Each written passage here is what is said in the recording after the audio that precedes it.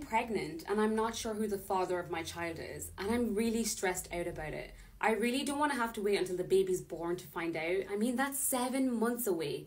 Is there any way I can do a paternity DNA test while I'm pregnant? Yes, we can offer a paternity test even while you're pregnant. This test that we offer is called a non-invasive prenatal paternity test, and we offer this to pregnant women that are at least 7 weeks pregnant. Wow, this is amazing. Can you tell me more about this test? We collect a DNA sample from you, which is a 10 ml small blood sample from a vein within your arm here. That blood contains fetal DNA, so the DNA of your unborn child. How do you take the DNA samples for the dad? Do they both have to be in the same room at the same time? Because I think that would be a bit awkward. So we collect DNA samples from the dad through their cheek cells. So we have a swab stick which we rub on the inside of their cheek because that has cheek cells which has their DNA cells. We do that for all of the potential fathers. When we're collecting the DNA samples for the potential dads, we do that in separate settings, so they're not ever in the same room at the same time. Then send swabs and the blood sample off to our lab and analyze both of those samples,